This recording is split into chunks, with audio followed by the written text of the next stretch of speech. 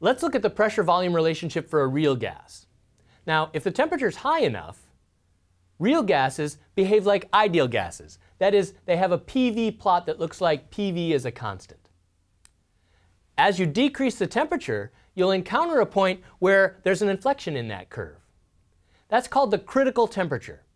The critical temperature defines the relationship between ideal and real gas behavior. Above the critical temperature, gases behave like ideal gases, and below the critical temperature, they behave like real gases.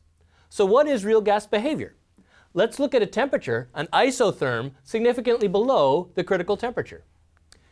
Here we'll start at a pressure and volume, and we'll decrease the volume, and we'll get an increase in the pressure of the gas.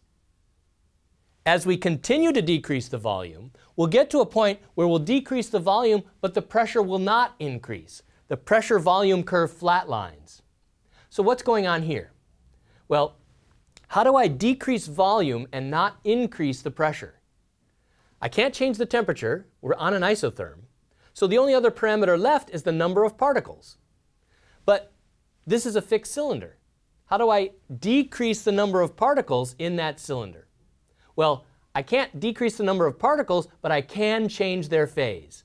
I can take some particles from the gas phase to the liquid phase, where they occupy very, very small volume by comparison.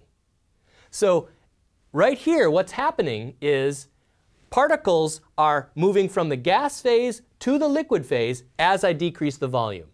Since the number of particles decrease, the pressure can stay the same.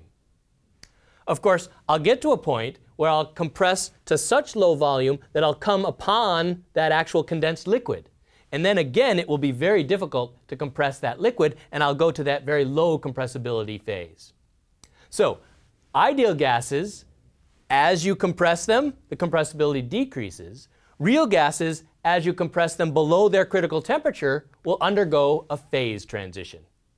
Phase transition is the critical separating point between real and ideal gases.